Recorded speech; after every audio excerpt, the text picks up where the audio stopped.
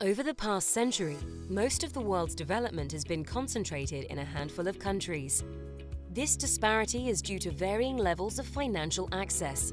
Better access enabled further wealth and technological creation, leaving over 6 billion people behind. Currently, centralized gatekeepers such as banks, microfinance institutions, and mobile carriers are in sole control of the levers of access, slowing development and restricting the tools people can use. The blockchain community has the means to decentralize this environment, and the people have strong needs for permissionless access to new economic models.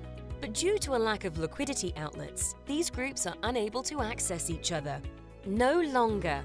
Introducing the ACX Network, a decentralized system for financial access that gives the people control over their own incentivized token economy, empowering them to speed up their development and have access to a limitless set of dApps to accelerate it further over time. Built by the team behind Atlas Money, a peer-to-peer community banking platform with over 300 agents that provide door-to-door service to over 17,000 users in Ghana and Senegal, ACX will have instant liquidity and real-world use. The network's utility token, ACX, is used to vote on network decisions, interact with dApps, and act as a medium of exchange. A reserve of ACX is allocated to ensure an equitable composition of developing world users across the network and is also used to offset early volatility risk to them. Using the network's governance protocol and equitably structured decision modules, people will be able to direct tokens from an incentive pool to create the tools they want to use. More than one decision-making module can be created and amended. The first one will be openly voted on by the network. The ACX team has proposed one that will reward developers to build tools. Meet Nana, a Ghanaian market leader.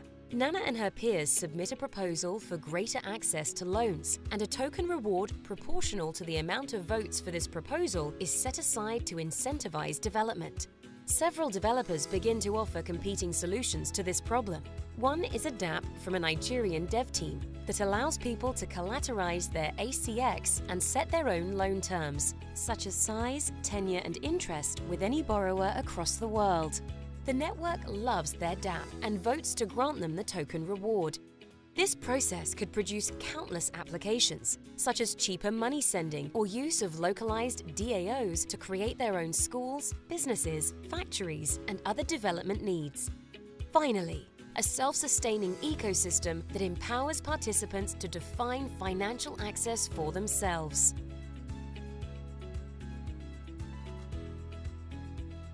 ACX Network. People empowered.